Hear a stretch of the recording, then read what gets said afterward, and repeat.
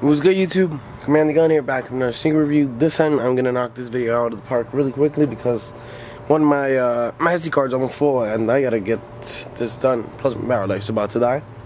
But most of you don't know this, but I am a huge Jordan Future fan. I love the Jordan Future.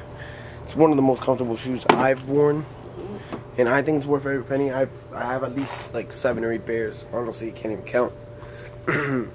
I haven't worn these yet. I'm just looking for the right opportunity, but these are the Black Ices. This is the all 3M pair.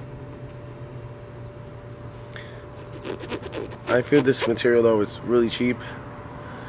Not a huge fan of it, not gonna lie, but the colorway was dope, so you know I had to get this shoe.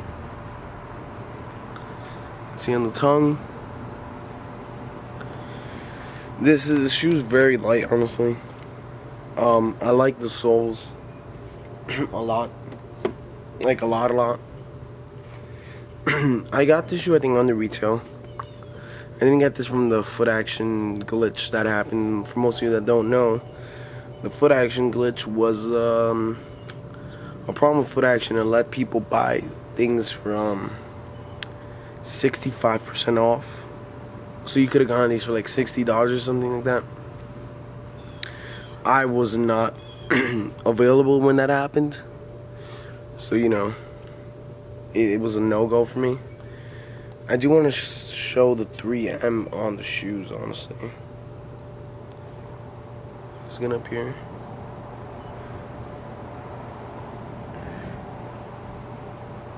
And just look at the camera.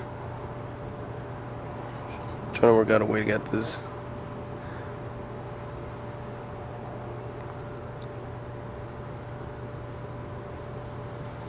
As you can see, it's all 3M. You know, I mean, you guys can't see it. You guys can't see it right there anyway. So, this is one of my favorite releases of the Jordan Future so far. I do have the infrared pair, the original one, and I am looking for the glows still. I am also looking for that Jordan Brand Classic sample. It's really dope color. We've seen it in person, but this shoe is just so lovable. This foam is really comfy. It's a Jordan 11, just a lot more comfier. I haven't tried on this pair. I don't know if you guys can see that, but this material is very cheap, honestly. This is not worth the $150. Maybe this is $130. I got it for $130, so I think that's worth it. But for the $150, it's just not happening. I mean, I can see the premium pairs, you know, because they got suede on the inside, you know, wax laces, but these, I can't justify the price. I did pick these up from my House of Hoops. They did sell out pretty quickly there. I'm not even gonna lie. They sold quicker than I thought they would have or they should have. But this is a quick review, guys. Most of my features are probably gonna be like that, especially with this pair, because this pair, like, you know, the color block is all black with just the gold Jumpman. But yeah, like, comment, subscribe, guys. Let me know what you guys think down below of the shoe.